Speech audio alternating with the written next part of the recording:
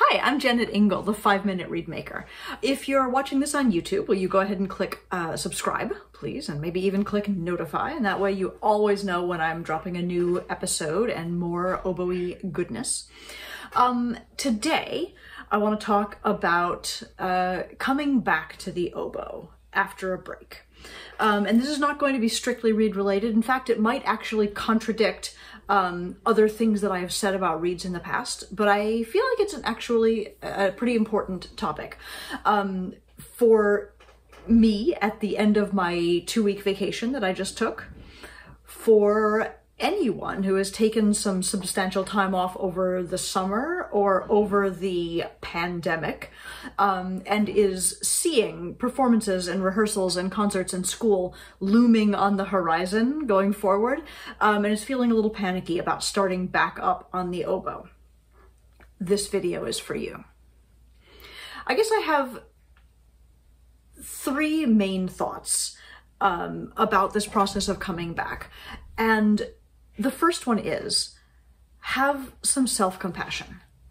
It feels terrible to play the oboe after you have gone on a break. It feels terrible. It feels like a foreign object in your hands. Your mouth feels weird. It vibrates funny. The sound isn't what you're used to. And you have these beautiful high standards due to being a musician.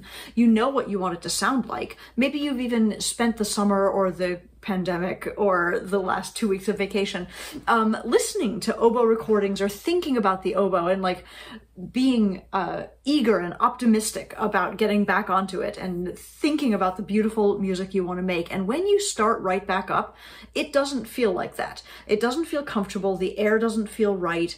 And again, did I mention how bad the sound can be or can seem? And so the first thing really is to forgive yourself, to know that the physical comfort with the instrument is going to come back. It takes doing it for a few days. You have to play it, even though you don't really want to, on the first day. And then you have to play it, even though you don't really want to, on the second day. And you just sort of have to keep coming back for a few days before it starts to feel more familiar and more normal, and you can start digging back into actual music or actual, the actual challenges that you had set for yourself and wanted to move forward with. So, self-compassion. Be patient with yourself.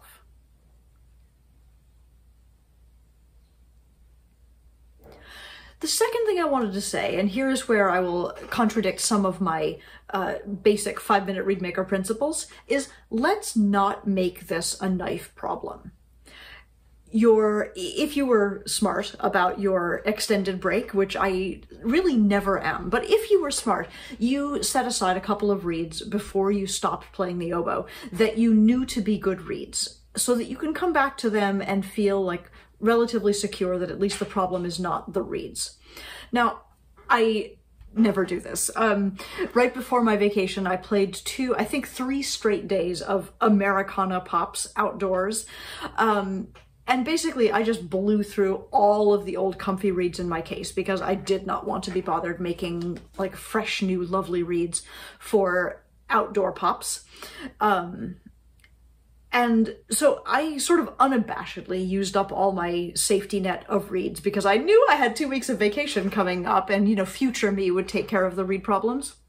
So the result is that now that I'm playing again, I have some very old, kind of almost dead reeds, and I have some new reeds that aren't really broken in yet, and I don't have a lot in the middle where I'm like, oh, this one is a good reed. I just know it's a good reed. But I also know that all of the reeds in my case basically work. I do know that right now everything feels terrible and it's almost certainly not a reed problem. It's a me problem. My mouth feels weird. My fingers feel weird. I just got my new oboe back from the shop, and like there's a lot going on that has nothing to do with reeds, and if I gave in to the temptation to start scraping things, I feel like it would be very easy for me to scrape my reeds, my perfectly fine reeds, down to little stupid nubs and be in even a worse place than I am now.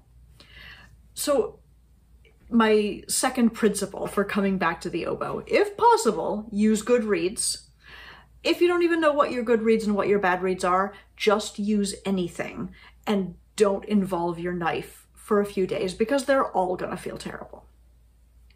Okay, my third principle though, and I feel like this is where our global reawakening and our coming back to real life after such a long period is gonna, there's a parallel here. And the parallel I wanna make is let's build back better.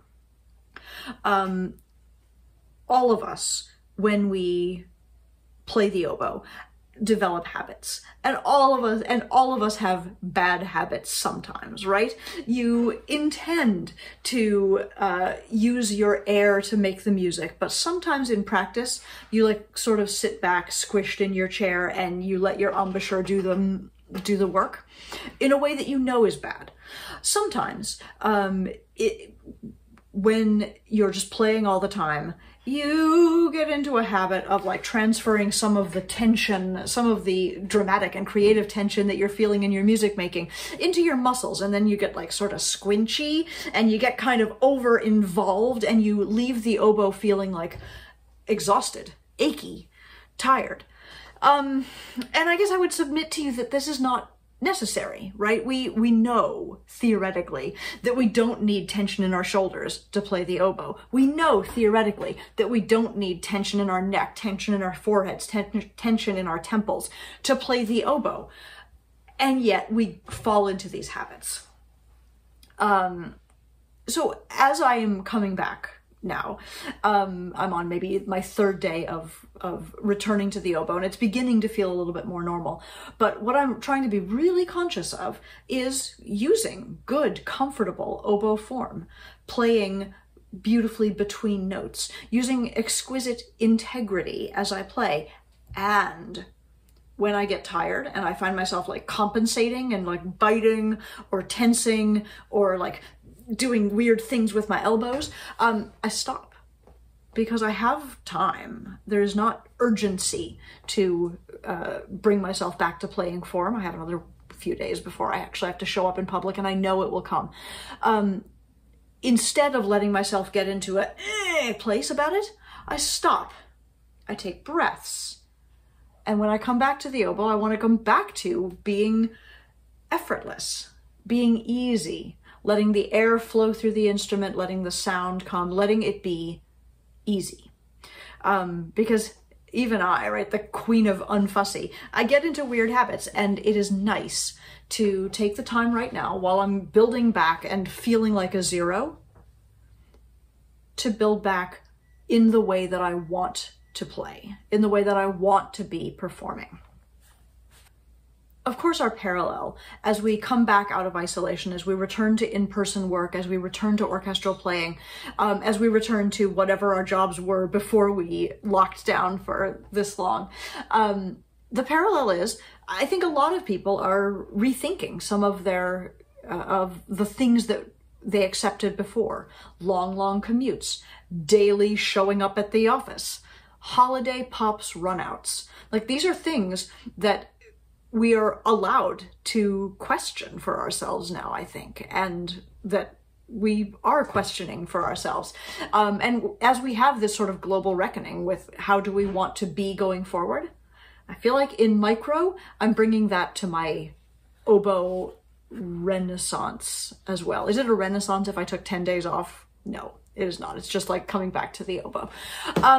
So those are my thoughts. When you are returning to the oboe, practice self-compassion. Do not make everything a knife problem when you know secretly deep down inside yourself that it is a you problem. And build back better. I hope this has been helpful. This has been a 5-minute Reedmaker lesson. You can follow these short videos here on YouTube. You can subscribe if you wish, and I hope you do. And if you want to reach me to order reeds or cane, to see how we might work together in one of my future programs, or to send me an email with questions about other things that I could answer in a future video, you can find me at jennetingle.com, and I would love to hear from you. Thank you so much for watching. Have a great day.